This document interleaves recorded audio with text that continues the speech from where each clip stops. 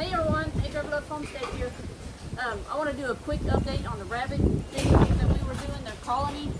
This is going to be a very quick video, I'm hoping, because it's fixing to start storming here, I think. In Texas, we haven't had any rain. They're all a little shaky because of the wind. But this is all the rabbits in their new area. It's a really big area. I don't know if y'all can see, but we put 10 down on the bottom. I put 10 down on the bottom so that they can't get out. No babies can't get out. They have water pools. They've got houses they can get under. They're fixing to need them, I'll tell you that. Except the rain. Let it come on, baby. We need that rain. Everything here is dry and hot, and we're over it. I'll tell you that. But yeah, rabbits can go here. Got a house here, a house here. There's a lot of different kind of rabbits in this thing. So hopefully we'll be able to breed them, be able to use their meat and their pelts for things. And it's one step closer to being a little bit more self-sufficient, because nowadays you don't know what the government's feeding you. But anyways, it was just going to be a really quick video. Out here, I want to tell y'all, I just got my milking stand. It's in this building that's right here. It's supposed to be in a greenhouse. We're going to use it for a milking house. But the goats can go in there and the animals can go in there in case if it does start raining on them. Or the chickens can come up here. I still got to put a roof right here. I just haven't had time to do it today. But yeah, the rabbit colony is great. It's doing really good so far. Nobody has gotten out. Nobody's tried to get out. There was some fighting earlier between the males, but that's normal for males. Let me see if I can get y'all out of this gate without you falling sideways, like always. Okay, we're stuck. Stop that. But yeah. Okay, sorry. But yeah, this is what it looks like on the outside. Hopefully it doesn't fall over with the wind. That's what it looks like on the outside. But just like I say, just got some tin on the bottom just so the babies don't get out. It's got some tin on top so they can have shade clearly. That one end is going to get put more chicken wire on top so nothing can go down in there. I just wanted to kind of get it up and going. I have them in our back house and it's a little stinky back there, so it was time for them to kind of move out and stuff. But yeah, everything's kind of moving forward on the farm. Frankenstein is going to be going. He's our male pig. He's going to be going in the freezer in October. He got aggressive with me the other day and tried to bite me. But we're gradually, slowly trying to get out of pigs anyways. I think what we want to do is just get one feeder pig a year, put him in the freezer, and just do it that way. I forgot to tell you also, Mocha had 3 little babies. He got 2 girls and 1 boy. You have Vader, Lily, and Elizabeth is what we're going to name him. Vader, I will be keeping him because he's the cutest thing ever. He's black and white. Because eventually our Billy, he will be going bye-bye also, whether in a trade or in the freezer or whatnot. He's a little too aggressive for me. I don't like that. And I'd rather have a male that doesn't have horns. Eventually, I would like to go to a herd that is polled. I would really like that. Don't knock that down. And all the girls and the boys, they got collars, except for 2. It doesn't fit them. They're too small right now. But yeah, everything's kind of slowly going. I don't really think we're going to get any of that rain. I bet we just got a burst of wind and that was about it. But actually, let me take you and show you my milking stand.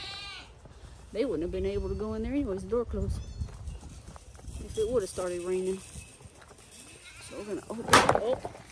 It went down to the ground, guys. That stinking thing keeps doing that.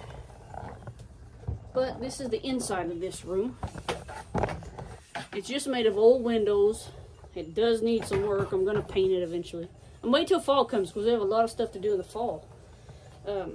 That's our milking stand. I've never had one before. This is going to be interesting. So I've never had one.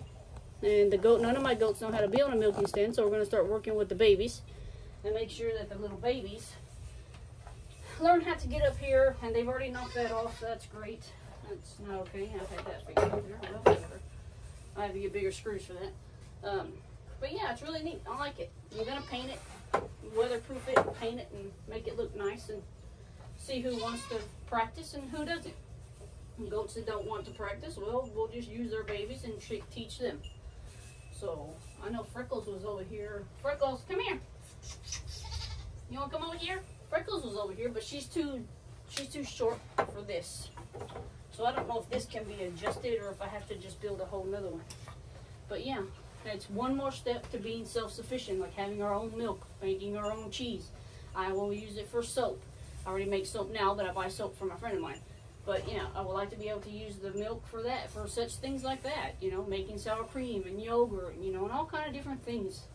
Because eventually, like I say, eventually from work, I will be going part-time eventually, so I will have more time to do these things. But, yeah, I'm excited about my milking stand. Hello, milking stand! I love it. And if it can hold me, it can hold any guy. I love this thing. Found a lady on Facebook, we're in a Facebook group, and asked if anybody had a milking stand, and ta-da, there she is. Milking stand! But, yeah, well, I'm excited. That's one of the things I'm excited about. And then we're going to be ordering our dirt. Excuse me, this thing's probably going to fall again. I'm really bad at this, if y'all can't tell. But, anyways, we're going to be ordering the dirt pretty soon for our garden on that side. And for the greenhouse and stuff like that.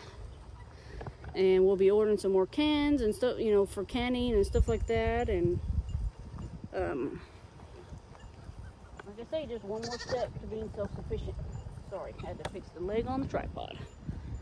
But yeah, actually today feels pretty good.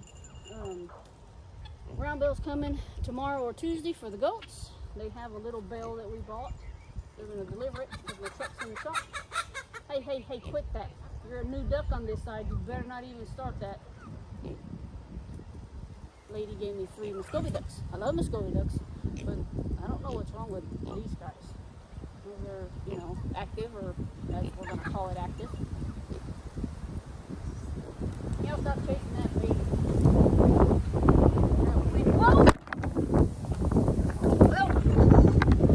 Oh, y'all got a view of the sky. That's the wind. It blew it completely over.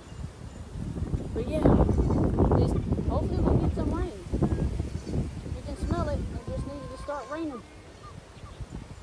Y'all better go in that building. But anyways, guys, you can like and subscribe. See how our journey goes. Come on. Like and subscribe these videos.